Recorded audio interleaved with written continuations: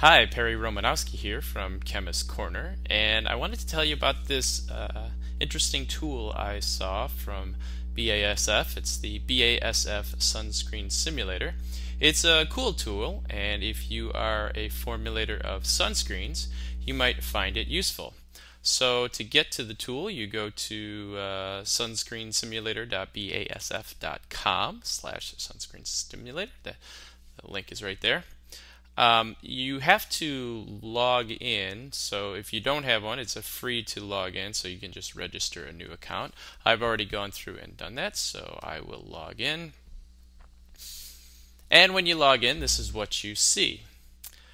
Now, the first thing you want to do is this options here. So wherever you're formulating, there's a variety of choices. I'm in the US, so I'll just click the US. And the very cool part is that it switches it has this listed all of the UVA and UVB and the UV filters that you can use in the United States. It also gives all of the percentages, so it's very handy. So let's just see if we switch to, say, Europe. You see there's all these different regulations. So it's pretty handy depending on where you're formulating. Let's just go back to US. Now the way you work this is that you can look at the different UV filters that you have, and in these boxes over here you put the percentage that you're going to use in your formulation. So let's suppose we wanted to use a zinc oxide and we were going to put that in, say, the oil phase. In the United States you can use up to 25%. Let's just say we use 10%. Now zinc oxide will give us UVA protection. Now let's add some UVB protection and say something like, well, let's say we just want to use all what they would call minerals. So we'll look at titanium dioxide, put in another 10% of that. So now we have 20% in the formula. Just click on Start Calculation.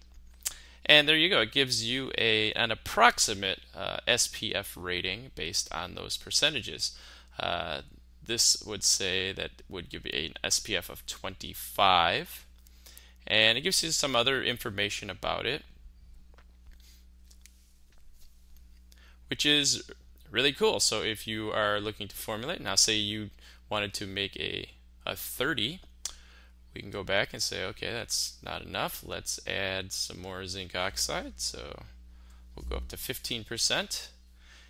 Do our calculation again, and now we're up to an SPF of 30. So if you wanted an SPF of 30, use 15% zinc oxide, 10% titanium dioxide, and that'll get you to an SPF rating of 30.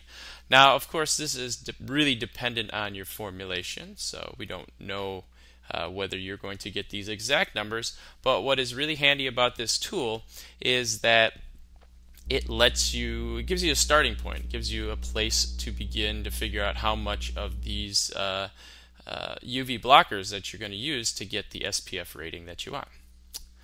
So that's all I got. Nice job, BASF. I should note that BASF has not paid me or even contacted me about this. I just stumbled upon this in some other internet searching, but I just thought it was a really cool tool for formulators, and so I present it here. I'm Perry Romanowski from Chemist Corner, and I thank you for watching.